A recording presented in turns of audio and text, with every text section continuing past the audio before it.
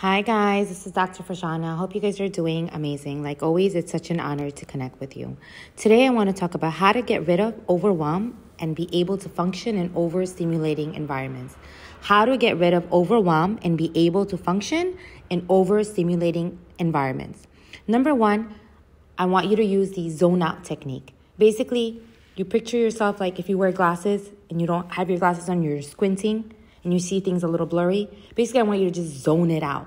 So it's called the zone out technique. Just keep doing what you need to be doing and zone out all the external noise. Just like la, la, la, la, la, la, la, la, la. Just like zone it out, right? Even if you need to, sometimes just take those glasses off and just, if you can, like still walk without those glasses and just really internalize what I mean by zone out technique. Next, you can say, it is loud right now and it's okay, I accept you. It is overwhelming right now, and it's okay, I accept you. There's a big crowd around me, and it's okay, I accept you. That's another technique, right? How to get rid of overwhelm and be able to function in overstimulating environments. Next strategy is take ownership of your space. Take ownership of your space. So let's say there's external stimulation.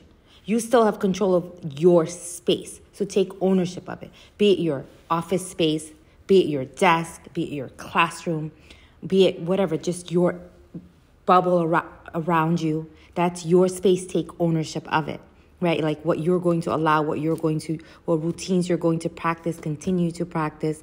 So you kind of honor that space, right? And your mental health.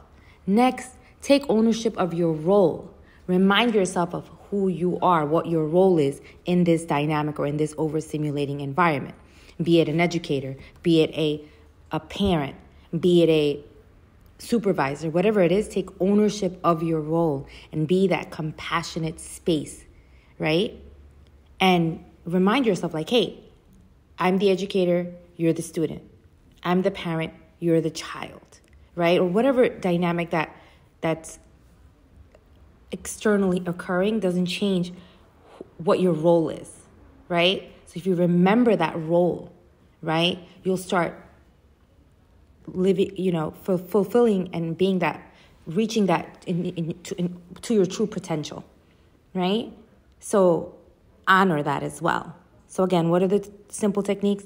Use the zone out technique method. Take ownership of your space.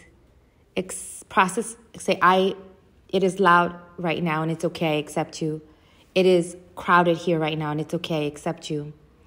And then take ownership of your role, okay? The space and ownership of your space and ownership of your role. Okay, guys, I hope this is helpful. Take care of yourself.